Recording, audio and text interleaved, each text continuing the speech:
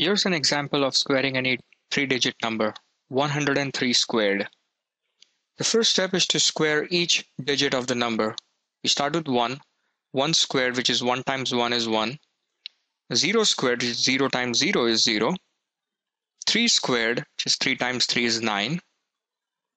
The next step is to do multiplying each of these digits in pairs.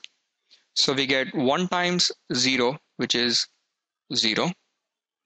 And then we double them. 0's double is 0 itself. Then we take the other pair, 0 and 3. 0 times 3 is 0 again, and we double it. We get a 0 one more time, because double of 0 is 0. And then we take the 1 and 3 as the third pair. 1 times 3 is 3, and double of 3 is 6. And then we start putting in each of these values as shown. So the 9 goes in as 9, 0 as 0. And then the center digits, 0 and 6, needs to be added.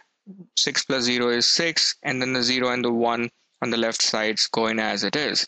So we get the final answer as 10,609 or 10609. So 103 squared is equals to 10,609. And that's it. Thank you.